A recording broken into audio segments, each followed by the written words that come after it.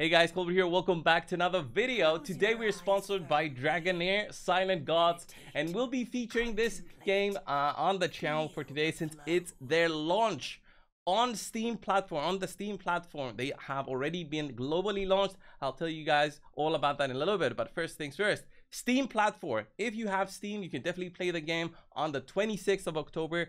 Starting at 7 p.m. PST, or if you are my time zone, that's at 2 a.m.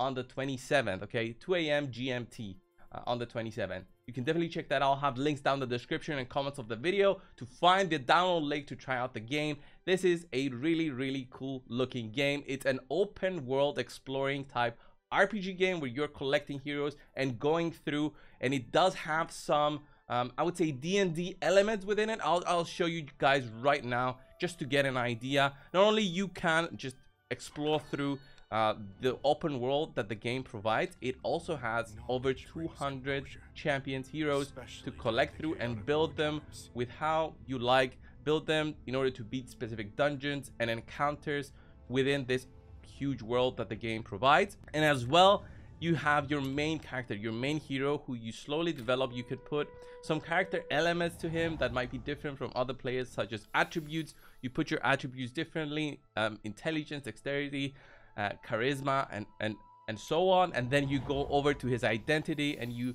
can select a different identity where your character will be focusing on different things.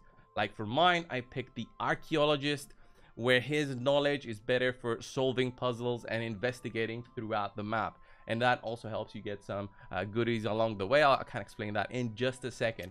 This game has been globally launched already in September, okay, globally launched already in September, and has over 10 million downloads since that time. It's just crazy. It's featured on the leaderboards in terms of downloads as #1 for over 13 regions, which is kind of crazy. And it's already available on the Epic Games Store, on Mac, iOS, you know, my phone has it as well. I play it on my phone, and on Android devices as well. This game was featured during the WWDC earlier this year to just show on how good it works with Apple devices. Apple, I think, creates this WWDC every year, and it just shows how Dragonheir has adapted to Apple's technology so well. So if you do have an Apple device, don't worry, the game will play perfectly on there as well. And you can also link your account progress through all available platforms and devices, as well as Steam. Dragonheir, by the way, is not the first game that Nuverse, the company that created this game, has made. They have already made another blockbuster game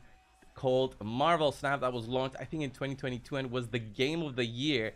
So you know that this company means business when they have introduced their second game in line and has already so many downloads. Going back into the game, let me show you what Dragonheir has to offer. This is how the main character camp looks like, but when you are strolling around through the open world, there's lots of things to do, lots of different maps to explore and encounters to beat. So I'll give you guys just an example. Let's have a jump to a different area, like the main area right here, well, where we're gonna go and see if we can beat the Goblin's Lair. This is one of the dungeons where you gain experience to level up your heroes. You can walk through with your main character, and as you go, you might find some different quests and talk to different NPCs, non-playing characters, and just do different quests as you move through the main story. You can pick up these things, which might be some loot used for cooking. Cooking is what you do to create some potions which makes your team stronger for different encounters, like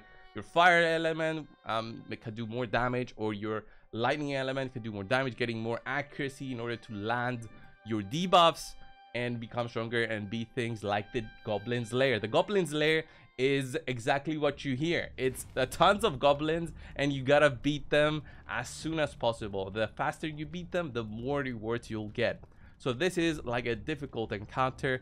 We are at maximum level 100 on the enemies, and most of my team has level 100 as well.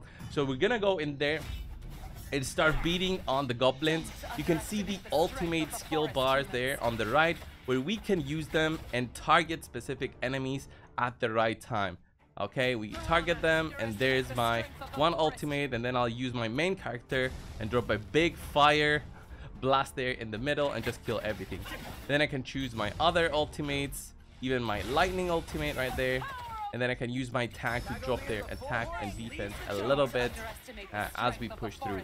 There's also an auto mode if you want to play it, but honestly, for the more difficult encounters, you have to go manual, because this is not an easy game. It will test your skills in terms of strategizing and making the best out of different elements like fire, poison, ice, lightning, radiant, and necrosis. Okay, there's different elements with different synergies with them together, and those synergies provide some strategy behind every single encounter, where every single character's skills will fit into beating it. So you won't just build 5 heroes and be able to beat everything in the game. You'll need to build proper teams with different elements for each encounter so that you have the most optimal experience and be able to push to the hardest difficulty. Like right now, I can't even beat this on the 3 dots mark here, the 3 glowing marks there, because I'm relatively slow in terms of clearing it.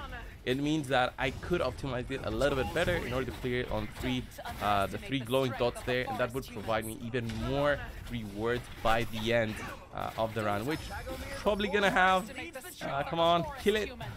If we can manage to kill it, yeah, there we go. I get the 2 out of 3 glowing dots there in terms of completion. I still get some rewards, but not the most rewards I could have gotten from that completion. That is just one example of a run that you can do within this game. Another big part of the game is just going through the main commissions that you have every single day to get some experience and get your levels up. So we're gonna have to talk to this locked up goblin. I heard you have a request for me, adventure. Won't you help this poor goblin? You're here. Swindling and stealing both gave me no end in trouble in the past. And these kind of quests are, you know, you'll find them every single day that you'll be playing the game. What do you need me to do? Let me see.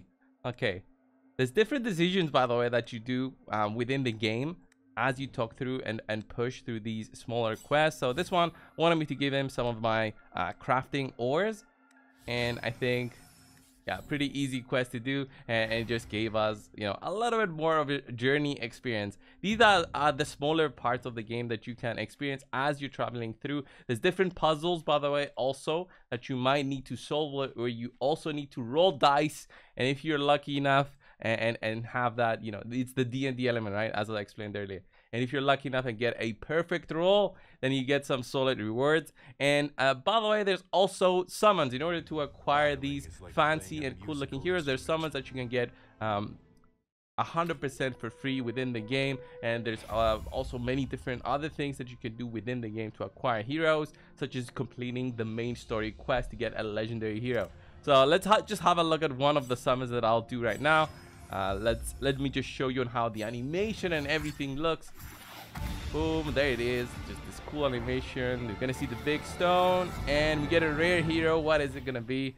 And it's this guy right here, Zethos, the Mountain Keeper. He's frost element. He's looking good, but I have him already, so that duplicate has become you know, 60 of Essence of Creation, which I use for different parts of the game, such as pushing my gear to the next level.